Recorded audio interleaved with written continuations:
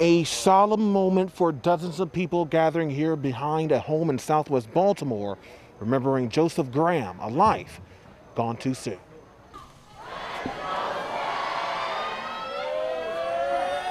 During turmoil and heartache, as candles lit the community side by side with the family of Joseph Graham, the 20-year-old killed in a gas explosion in northwest Baltimore.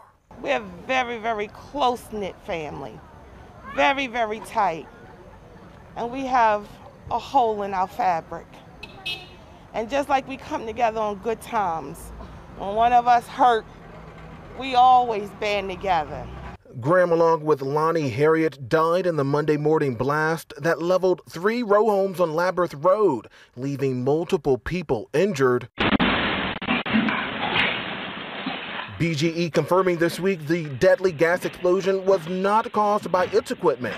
The scene late Saturday now sectioned off days after debris was strewn across the neighborhood. The force of the blast so strong it damaged homes several blocks away.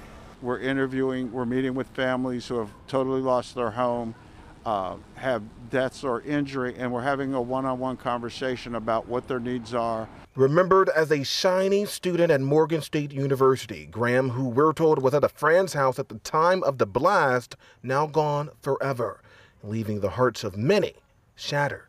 Everybody is out here because he touched everybody's heart. Joseph was our baby. He was our good baby. We will recover this, I know, but it's so heavy right now. It's unbelievable. And the community will gather again tomorrow, Sunday morning, to help clean up the mess left behind in northwest Baltimore. But for now, reporting in southwest Baltimore, I'm Trey Ward, WBAL-TV 11 News.